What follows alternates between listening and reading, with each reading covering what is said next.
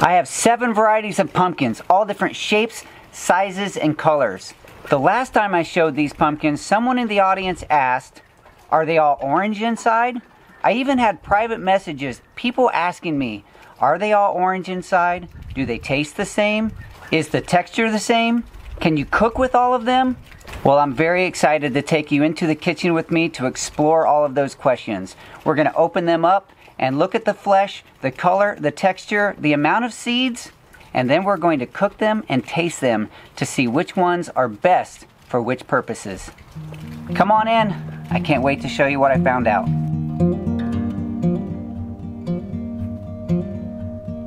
I brought them in, I washed them up, put them on this towel, they're drip drying a little bit. Thank you for joining me here in the kitchen. It's a fun place for us to hang out and do a lot of projects. We have a total of 6 different varieties, plus one, plus the normal orange pumpkin that we're going to compare to. This is one that most people are familiar with. It's a typical pumpkin that people would purchase at the store during the October month. A lot of these others, a little different, not so typical, but we're going to open them up and see what they look like. Some of the things we're going to compare is the flesh color, how thick is the flesh, how many seeds, the seed density in each of the different varieties, and then once we can get them cooked, pureed, we're going to look at the texture of the puree and the flavor. We'll cut the orange one first because then we'll compare everything to that one. And to each other. Some of these are very heavy. Alright, let's get this one cut open. Mama Curbs suggested, and I love the idea, we're going to keep half of the pumpkin not cooked, and then that way we can compare the puree to the finished puree to the uncooked pumpkin. So let's get this one opened up and we'll just see. This is fairly typical. You guys know what this orange one looks like, but we're going to get it open so that we can compare it. Nice. So that's a very typical pumpkin. That's what most people expect when they see a pumpkin. The flesh is 1 inch to 1.5 inches thick. Lots of seeds, lots of gooey stuff in the middle. So we're actually going to put the seeds. So with each pumpkin, I'm just going to strip these out, start a pile of seeds, and then we'll set the 2 halves aside so we can look at them. There will also be a video coming up showing how we process the seeds to make seed powder. The pumpkin seed powder we use in animal food and people food to help keep the gut clean. And I'll explain that more when we make that video. Alright, next pumpkin. Let's just do one that's a light orange, pinkish color. I'll try to put the names of the pumpkins in the video. Right now I don't know all of them. This is a tough pumpkin. Hopefully I can get through it without hurting myself. Well, that pumpkin was really thick and hard to cut through. You can see already the flesh is just so much thicker than on that other pumpkin. Look at the difference. The color is a little more orange and a lot more flesh, but that leaves also a smaller seed cavity. So we'll compare a pile of seeds to see how many seeds we get out of this. I can smell an aroma. Yeah, you can definitely smell this one. It's not it's almost it's a sweet smelling aroma. The seeds are different too. Yeah, the seeds are thicker, a little different shape.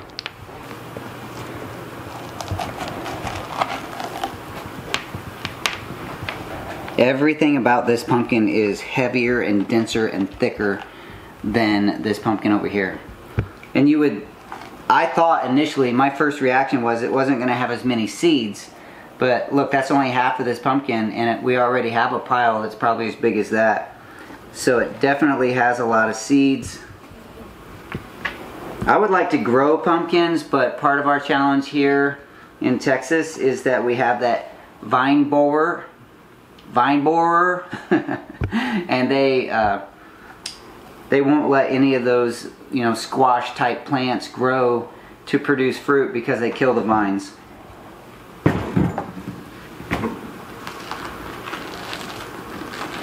It's actually, they're very, very densely packed in there. The seeds are just crammed all the way in there. So we're going to get a lot of seeds out of this one. That second pumpkin was a bit of a surprise for me.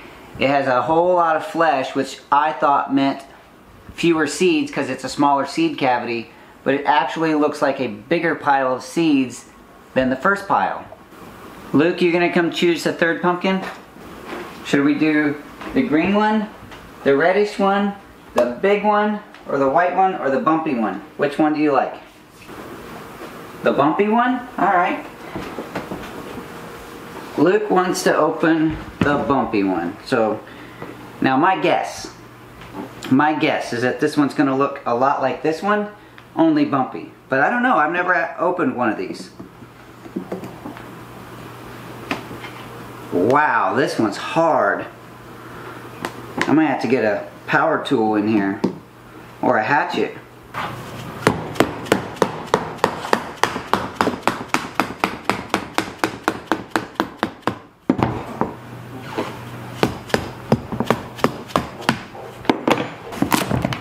Oh, look at that. Wow.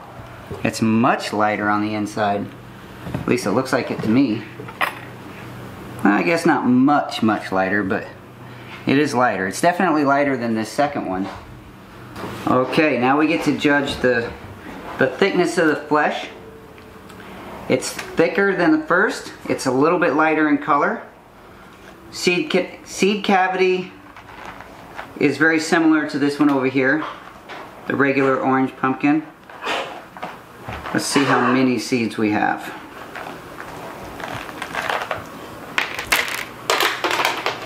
It was very interesting when we were opening these. The first one, you know, just had a normal pumpkin smell. Nothing special, nothing real pungent. This one, after we smelled it and talked about it, actually has sort of a cucumbery smell. This one's different. I don't know how to identify the smell. Mama Curbs might be better. But it's pumpkin-y, but a little not as pleasant as the first one. Not horrible, just not quite as pleasant.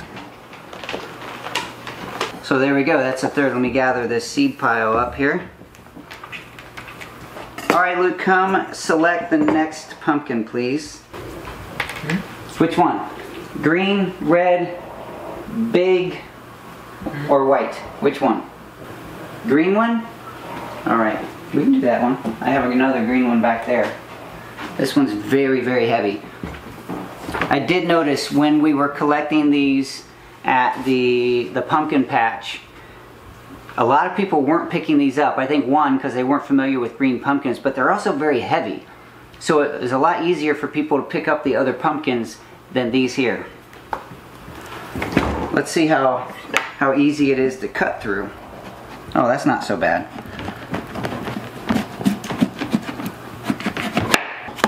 This one got a little tough on this side, so that's why I went back to using the plastic mallet. Oh, pretty. I guess it's kind of the same as this one, but it just, the contrast of that color to the green skin is very pretty. Very pretty. So let's see, check out the seed. It feels very similar as far as the seed size and how sticky the inside is to this one over here.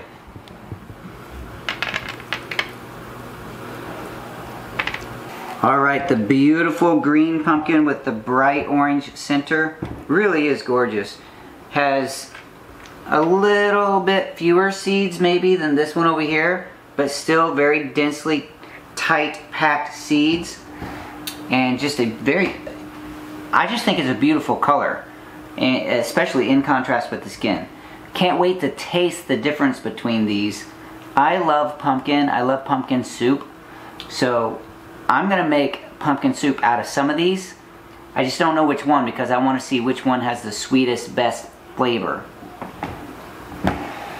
Red one, big one, white one, which one? Red one, very good, okay. This one is very light. Makes me think it doesn't have much flesh. but it's a very bright, it's not really red, it's a dark orange, but it's a very beautiful bright color. And so we're gonna see, oh, it cuts, at least right there, it cut pretty easy. Oh yeah, I think because the flesh is just very thin. Now what's your guess? This one has a very bright orange skin. Is it gonna be brighter on the inside or less bright? All right, let's see. We're gonna open it up here. Oh, look at that. So it's not quite, at least from my angle, I don't think it's quite as bright as these two, but it's definitely a little bit brighter orange compared to the regular orange pumpkins. Big seed cavity. I tried to get pumpkins that were all relatively the same size. I know on the big one back here I couldn't do it, but I wanted to compare the amount of seeds in pumpkins that were relatively the same size. This one might have, that's got a lot of stringy bits in it, so that one might have fewer seeds altogether. So far this one had the most. Alright, so there we go. That's another beautiful pumpkin. Right there, we only have 2 left. We're running out of counter space. You want to open that big one? Okay. Oh, this one's heavy just because it's big, I think. I'm not sure how to cut into this one. It's got sort of a bulbous little end on here too, so there we go. Oh, look at that. That was green. I wonder if that has a little orange. Let's see. But this is another hard skin, so I'm going to do this one just like I did the other one.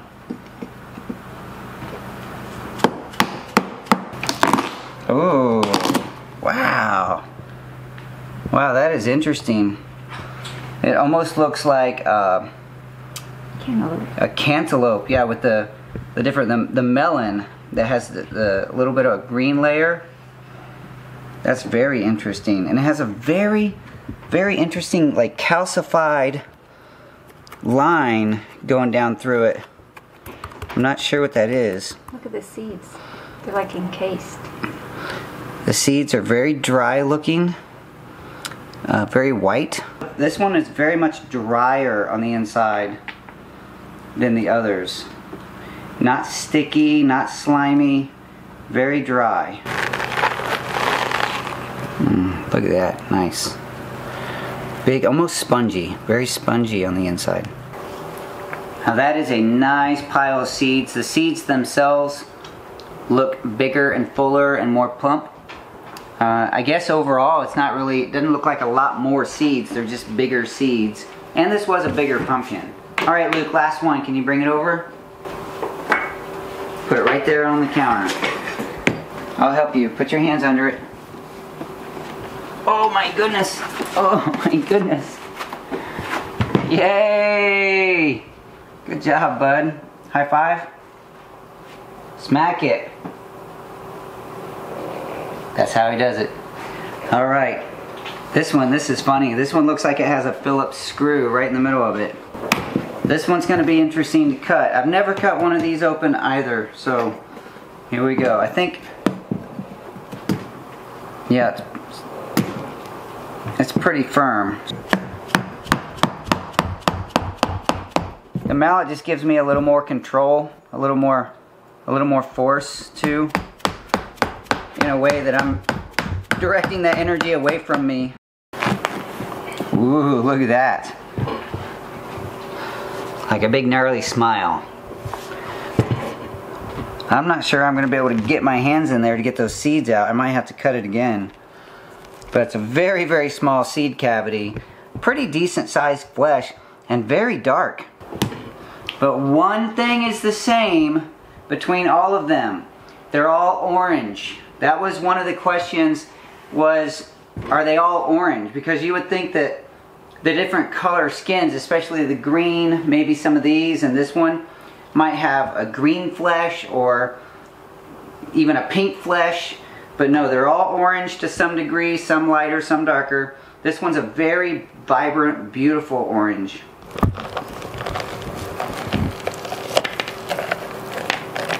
This one's a little bit sticky on the inside. Not sticky, but more gooey.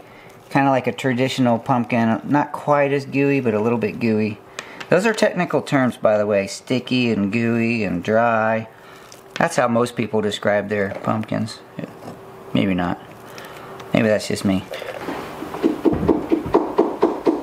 Isn't this beautiful? A beautiful assortment of colors, shapes, and textures all here in the kitchen.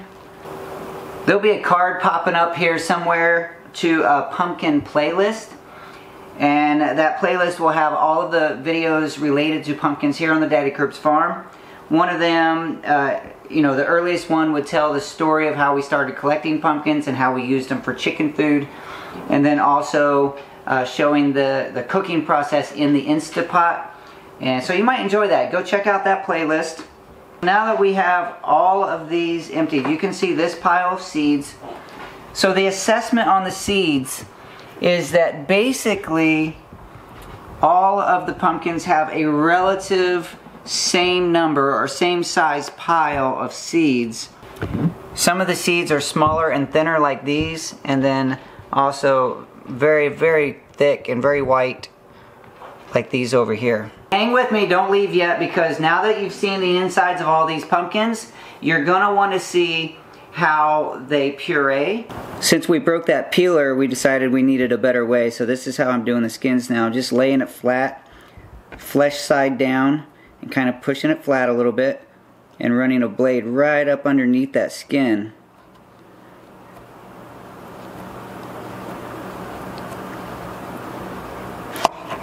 Now these can be thrown to the chickens and the goats, and then this part is thrown into a bowl to get ready for puree.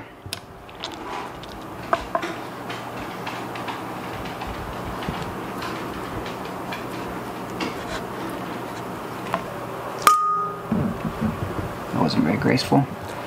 I'll be making a small batch of puree for each one of these so that we can compare the puree and the flavor, the texture and the flavor.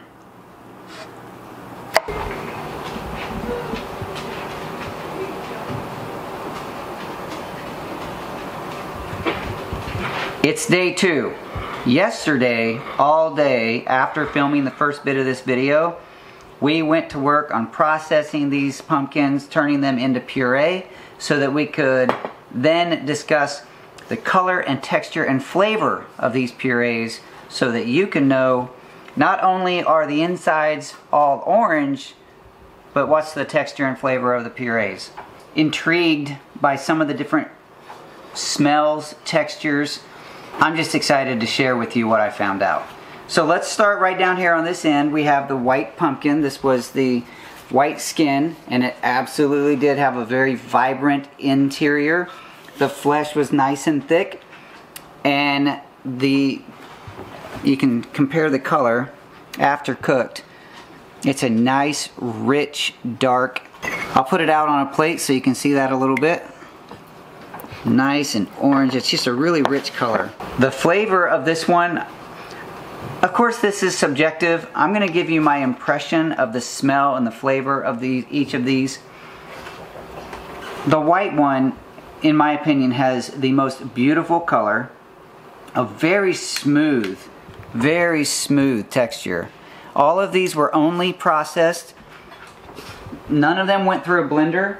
They were all done right here in the KitchenAid, just on a normal batter mixing type paddle, and some of them processed smoother than others. This was a very smooth, very rich puree. So the flavor of this, even cold, it tastes very good. It's a little bit sweet, rich flavor, just a very, very nice puree. Moving on to what I'm calling the pink pumpkin. It's a very, very light pale orange. Is a really, really dense flesh like you saw earlier in the video. Pretty color, not quite as vibrant as this one, but compare those two. This one's lighter in color but still very rich looking. Let me spread it out on the plate so you can see that. Looks very nice, very bright, colorful orange. The texture on this one is Still very nice and creamy. Thick. Let's check the flavor on this one. Again, not quite as sweet as the white one. But sort of fatty. I mean, it has like an oily, nice feel in the mouth. That one tastes very, very nice.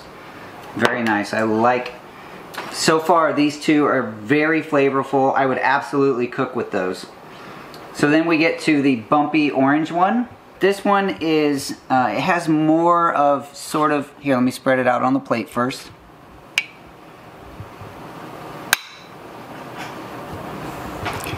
This one has a bit more of an applesauce texture. Not quite as creamy. A faint pumpkin smell.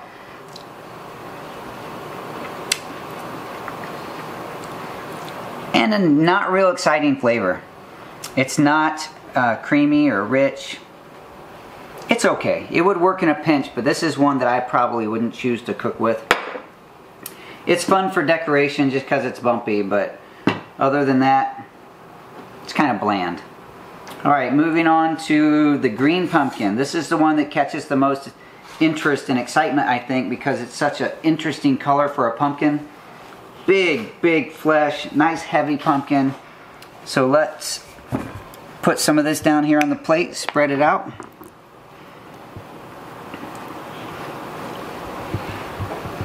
Again, a nice rich color. Creamy, like the first two.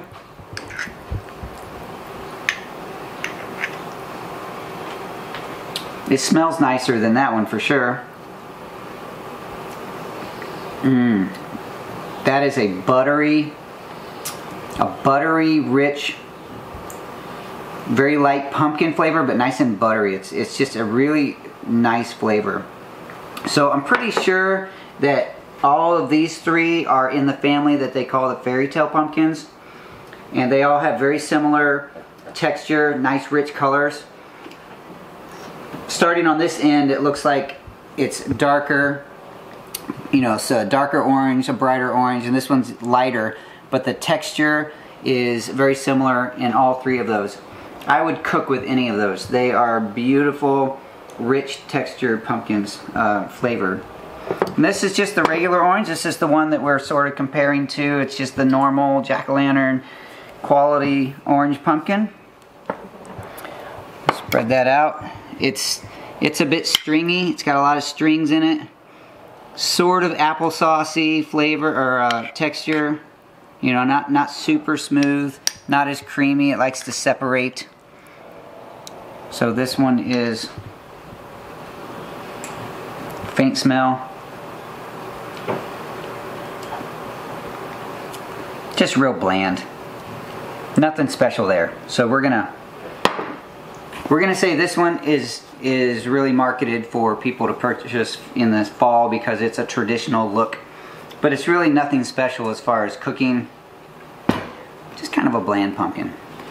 Alright, this one I thought was very pretty because I like that dark, rich color on the outside. The inside was a little darker than the regular pumpkin. Thin wall, not a lot of flesh. Let's put it on the plate. Notice it has a similar loose texture, similar to the applesauce like I was describing the others. It's a little creamier, but not quite as much as the fairy tale pumpkins.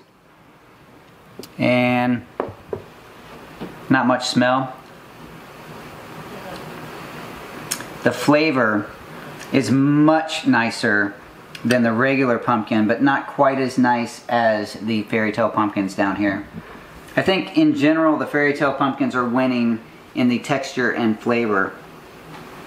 And this guy right here, this big orange and green, I'm not even sure that it's a pumpkin. I think it's more of a gourd.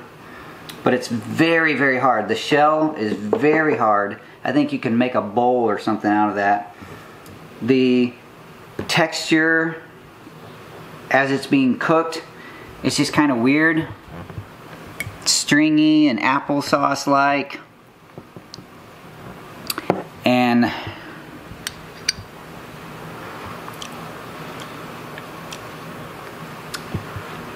flavor's okay. I wouldn't turn it down. It's better than the regular orange pumpkin, but again, not much. It's not one I would choose. If I had a choice for cooking, I would absolutely go with the green or the pink or the white, because I'm not a pumpkin connoisseur or snob, but as far as smell, texture, and flavor, I actually made soup the other night out of this one because it came out looking so beautiful, and I just put a few spices in it, a little bit of water to thin it down, and it turned out just wonderful. And so that's how I would recommend, you know, if you're gonna cook with them, making a soup. Mama Curbs is gonna make today some pumpkin bread, and she's gonna use one of these two. I think it's this one that's in the fridge that we have a bag separated because it made a lot of puree. So that is the assessment of the interior, the cooked puree with the color, texture, and flavor. If you have any comments that you'd like to add, like maybe you've cooked with some of these, or you've done something special with any of these varieties, or you know another variety that's just exceptional, you know, as far as flavor, put that in the comments below. I chose these 7 because these were the 7 that were available to me for free at the pumpkin patch after the October season. But I would love to try other varieties if that ever comes up. So leave your comments below on what you have found out with other pumpkin varieties. It's been so much fun. A lot of work, but a lot of fun sharing this with you guys, breaking the pumpkins down and showing them and cooking them and presenting it in such a way that maybe we can all learn a little something. I would love to learn from you too, so leave your knowledge and expertise in the comments below. Thanks for joining me here on the Daddy Curbs Farm. Always a pleasure. I believe everyone has a story and every story counts. Thanks for following along with my story and letting me be a part of yours. I'll talk to you soon.